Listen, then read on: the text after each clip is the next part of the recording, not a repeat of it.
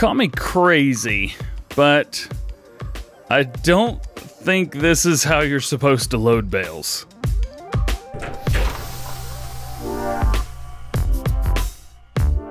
What's going on, everybody? DjGoHam here. Welcome back to the channel. Hope you guys are having a great day. We got new mods for you today. We've got just an auto-loading nightmare. We've got all kinds of stuff for PC, and we've got some updates as well for everybody. Plus, the Syn Trac is now officially available for console players. Plus, got a couple Seasons Geo and map updates. Let's check it out. First up today, let's talk about the Syn Trac. So with this is a fully automated docking, futuristic, awesome tractor with elephant trunk on the front. It's so cool. I haven't changed the color any, but you can change so much stuff. You can put different attachments on the back. You can put 3 points on the front. You can put these huge loaders on the front, spreaders on the back. This thing's just awesome. So where are you going to find this? Well, a lot of the parts are separated all over the place. So I highly recommend, if you just want to see all the parts available for the Syn Trac only, what you need to do is go into brands and go to Syn Trac. Here you will find everything that you need. At first, we're going to start with the tractor itself. The Syn Trac pre-production tractor, boom, right there. We get a couple options as far as color goes. For rim color, this can be anything you would like. However, the three main colors, the reddish orange, the almost bluish purple, deep gray, and then we've got an orange as well. I haven't done much with the orange, so we're going to customize this one with orange. Main color, you could change between those three colors. We're going to go with the orange there as well. And design color, again, with the orange and everything, but you're still going to get this that blue purple gray look right there. So just keep that in mind. Let's see, you know what? Let's go main color. Let's stick that to the purple. Let's see what that looks like. Not too bad, not too shabby. It's a nice looking vehicle right there. As far as configuration goes, we have default, we have standard adapter A, we have standard adapter B, and C, and then back to normal again. But you can see if there's no wheels on it. Where'd the wheels go? Well, if you've got the standard adapter A, B, or C out there, let's just stick with A for now. Wheel brand, of course, Nokian or Michelin, but wheel setup. Wheel setup's where it all changes. Right now we have the narrow 2x2. You can do the broad wheel 2x2, narrow 2x3, and the broad 2x3. This is where it gets cool. Now, the interesting part is, at least how I play it right now, you can take away the standard adapter with those. So that's kind of odd that you can buy it like that. It'll work. It's interesting, but it'll work nonetheless. But I highly recommend just do it the right way. Just do it the right way. Michelin, let's see. Of course, in Nokians as well, you could do that too. Plus, instead of doing broad wheels, you get chains, snow chains on there. So that's kind of neat. I like that. That's awesome. As far as engine setup is concerned, we've got two different engines here. We have the 60 km/h option, and we have the 80 km/h option. So a little bit faster, which is always good. Now, once we get past that, we've got quite a few attachments. This right here is going to be just your normal attacher. These all will work on the front or the back, so just keep that in mind as well. Design color, again, main color, change whatever you'd like. Design here, you do panels, all kinds of good stuff. I'll show you how to attach those. Here we have the support adapter. Now, I will be completely honest with you, this is one of the adapters where I've still had a bit of an issue trying to figure out exactly what goes on here. But I do know, at least on the front with the support adapter, we could do the wheel loader and telehandler attachment on the front. So that is kind of nice, mainly for doing pallets and that kind of thing. And if you've got the support adapter on there, that gives you the option to come in here and use this, or you can use this with a 3-point. Either way, this is going to be your weight. So design color can be anything, and main color can be anything. So this can be used with multiple different things. Configuration, 800 kilogram weight. And then it starts adding weight on. 1100, 1400, 2000, 26, and finally 3,000 kilograms worth of weights. That is a heavy, heavy weight right there. Man, oh man. And we also get the elephant loader. Now with the elephant loader, this is a little more expensive, $33,000. However, it does work. Boom, let's click that. Again, design color. Choose between the 3 main and main color. You can choose between the 3 main colors as well. Because the more and more I see it, the more and more I like the main color that it gives you. So I just stick with that. Design, we have none, and you can put the cover on there as well. I think the cover does look really good. Keeps it from looking so mechanical, but I like it without. And attachments, we have the wheel loader attachment and the telehandler attachment. So depending on what type of things you want to be using, there you go, either telehandler or wheel loader. Tell you what, you get bigger buckets with wheel loader, so if you're planning on using this as a bucket, hey, why not use the wheel loader attachment? And finally, we have the Syn Trac Fertilizer S. This is a solid fertilizer spreader or lime spreader, 3,600 liters, 24 meters at 12 miles per hour. Let's check it out. This is also another regular attachment, so it will attach up. Main color, again, those, and design color. Now with design color, we have a couple different options here for design color. Let's go in, let's see, prototype. We'll go into the design, and this is going to change the top. So of course there's that. You can go with a nice purple, or you can go with that dark again, or you can stick with the white. I think the white looks pretty good, but depending on what you use in there, maybe you have one for solid fertilizer, one for lime. The one with the white on top could be the lime. Your solid fertilizer could be the darker color. Now, as far as the attachments go, it's kind of interesting. Let's jump in just to this one. Right now, I have the solid fertilizer on the back, and on the front, I have the elephant loader. So what I'm gonna do is I'm going to detach from the back. What that's gonna do is that's gonna pop up right there.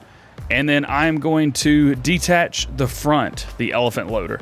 Now with this one, you do wanna kind of be careful about how you unload it. Let's see, let's put it right there. And then just simply back away. Now you can see we've still got covers on the front. So how does that work exactly? Well, you just simply pull up to it and attach, and it will manually attach that for you. Again, to the back, same thing there. Let's say, you know, DJ, maybe I want that elephant loader on the back. Okay, let's attach it from that side. Let's spin the entire thing around. We do have all-wheel steering, so this thing can get in and out of all kinds of places. So the elephant loader can't go on the back. Interesting. All right. What about this on the front? Yep. So it appears that the loader cannot go on the back. However, a fertilizer spreader can go on the front. Now, of course, there are other options here. We're going to jump out of there. I have the normal 3-point attachment on here. Now, this can go on the front or the back again. I seem to like it on the front. I like having a front 3-point link. There we go. Drop that off. So now this is just the standard 6-wheel version. We've got the 3-point in the back, but maybe I want that in the front as well. Simply pull forward, boom, grab a hold. Now we've got 3-point in the front as well. In a nutshell, that right there is your Syn Trac. So let me know down in the comment section below, will you be using the Syn Trac, or are you going to let this mod kind of pass by? Maybe it's just a little too confusing, maybe it's a little too modern, futuristic, or maybe it's something else. Let me know. Next up, we've got this guy right here. This is the auto-loading Balforks, and it'll do square bales. You may have seen the beginning of this. This is interesting. This is real interesting. So, if you're just using it normally, yes, it will work just fine as a pair of Balforks. However, it has an interesting trick to it. It will auto-load said bales. So, let's go up. Let's go ahead and take, you know what? Let's get these bales situated. Let's get them spread out here. So let's put one there, and let's put this one right here. Perfect. So now we've got 3 different sets of bales. Let's go down into operating position, and we're just gonna drive forward. Boom, boom, boom. All right. Hey, we got 3 bales auto-loaded. Check that out. Now, maybe I want to unload the bales. So let's go ahead and unload the bales right there. Perfect. But not so fast, because they're still there. Yeah. There's always one, whichever bale's on the bottom. It kind of wigs out, and it thinks that maybe it should always be there because it misses you. So it will always be there no matter what you do. And if you sell the baler, or sell the Balfork, the bales will be bricked. Because the same thing happened here. I can't pick these up, I can't move them, I can't auto-load them. They exist, but only in our memories and in our visual memories, which are still here. Again, like you saw before, I could try to get away from this bale. I can leave it sitting, but I can only get so far until I try to pick it up, and it comes right back. So this is a problem. Maybe this is just me having this issue as well, and I hope that it is. This is a problem. This is a big problem. I normally end up like this anyway, so I'm not too concerned about it. But you guys who actually want to play and enjoy this and be like, yo, I've been waiting for something like this. This is perfect for me. Just be aware. That's all I'm saying. I'm not going to go any further into detail. This is in front loaders if you're curious. As far as new mods for console and PC together, all platforms go, that is it. However, there are a couple extra mods, new mods for PC, plus some updates. We're going to check those out right now. This right here is the Ponsse Buffalo Clambunk. We do have a changelog 1.0.1, added support for multiplayer, and fixed an issue where the front back joint would quote-unquote collapse. So we don't want that, so make sure you update this. You'll be able to play with your friends, and you'll be able to use this all in due time. That is awesome. I really like this mod. Somebody was talking, saying yesterday that this was, they thought this, or not this mod in particular, but the dual that we got yesterday, thought that was better than the John Deere. Just let you know, it's the same modder for all of them. We'll probably see the John Deere one very, very soon. At least my assumption is so. We've also got an update to the Tractor Triangle Pack.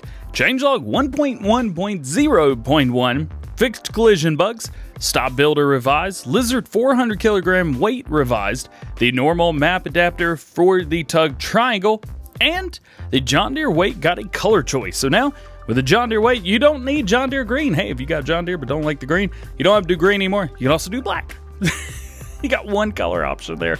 So there you go. That is your update for the Triangle Pack. We got another update for you. The Fliegl Silo Shovel Grab, or Silo Grab Shovel. Changelog 1.1 on this guy right here. Color choice added, so instead of using red tines at the bottom, those can now be black. Also, the specular has been revised, and the materials have been sorted. So, if you're using this for anything, make sure that you update. Next, we have a new mod for PC. This is the Yanmar C30-2B. This is extremely unique, but we can do a couple things with it in-game. First, oh man, is this thing slow. It is slow as Dickens.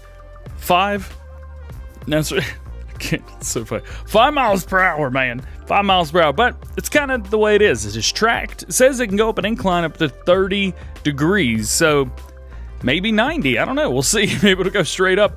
Couple interesting things about this. First, we can unfold the sides so you can put things in there. We have fastening belts. We can do that. Also, this will hold things. This has a capacity in it, which means that we can dump things, which is even better. So whatever you want to put in there, go for it.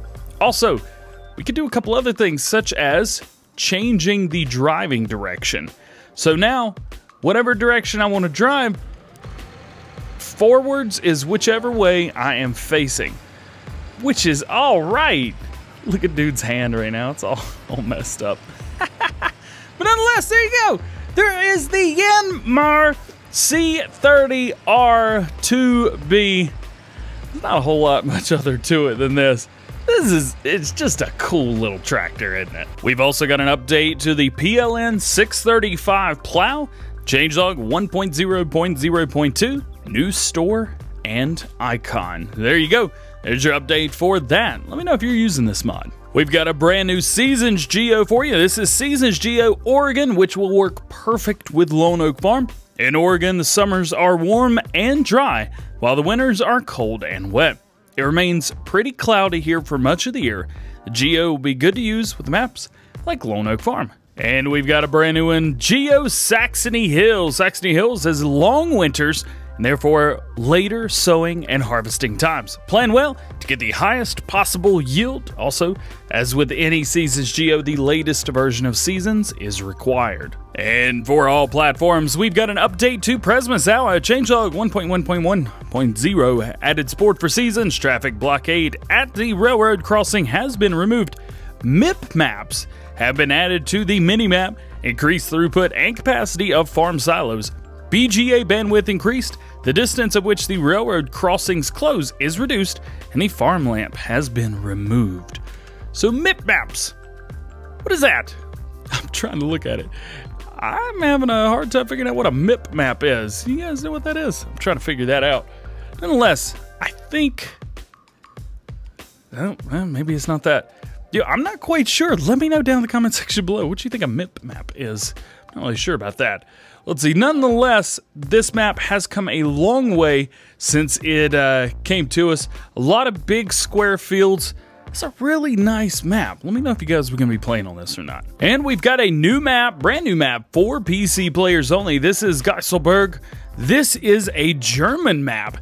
And to give you guys an idea, because it doesn't say much about the map, this map itself is more of a field and logging. And I say that because check out the mini-map. There's a whole lot of trees. And there's a lot of roads between these trees. So you can get in here and really get some good logging done. Also, I don't think this is a 4X map. However, I will say this map is absolutely massive. So it may very well be. If you know if it is or not, let me know down in the comment section below. I'm having a hard time deciphering whether it is or not. But nonetheless, this is a huge, huge map. Beautiful. Lots of fields. I believe it was at 54, 60, 61 fields. Is that right? Is that all up? 63? I think that's everything. 63 fields. Man, that's a whole lot of fields right there. 63 total. We start with very little, however.